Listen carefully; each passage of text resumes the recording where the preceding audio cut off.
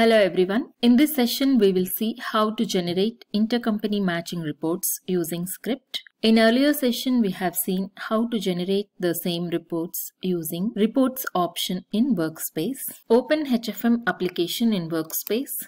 Click consolidation, intercompany reports, and you will see the existing reports. Before generating a report script, I prefer to create a report and extract the document and save the report. You can edit with Notepad++, and this is how report script looks like. All these options are available in report interface also. Let me open administration guide. So you can have syntax here, report type, report description, style sheet, what is the format it has to use, and maybe it's a HTML format or Excel or Word document or PDF, any of these formats, and POV, for which scenario, year, period, value dimension, and view dimension, and you can replace as per your requirement.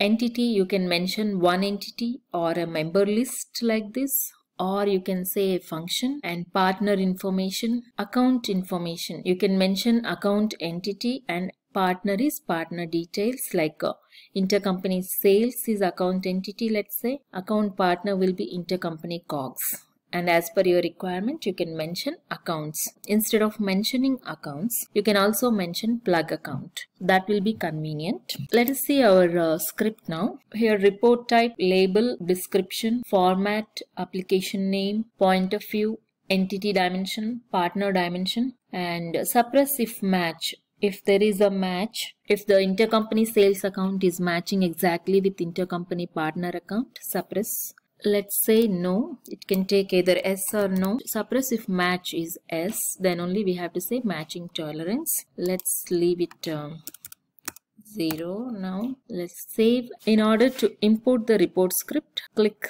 consolidation, intercompany reports, and click load documents. Click browse and intercompany report script, and it's a text file.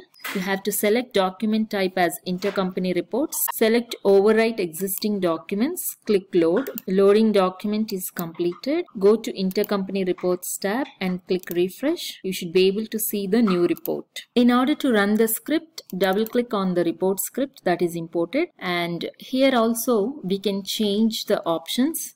You can change override report definition. Here, for example, I have entire descendants of entity. You can click the checkbox here and change the options here. That way you have override option for each and every option. You can change the layout of the report definition.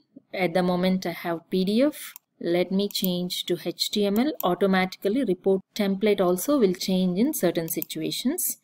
If you say HTML format, you can have style sheet, and let me take HTML and click OK. A job will be run to generate the reports. Once the job is completed, click result here. It will open the report in HTML format. One of them has 0 difference, other one is 1. So if you have a tolerance limit of 1, both will be suppressed. If you say suppress matches, first record will be suppressed. Eliminating accounts also displayed. Let us suppress matches now. Let's go to the script.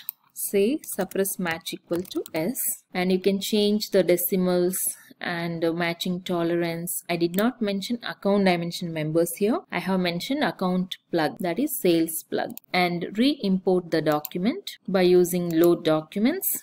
And go to intercompany reports and run the report again. In this case, we are still seeing the first record because we have kept matching tolerance equal to 0. I have kept suppressed matching S and matching tolerance equal to 0.5.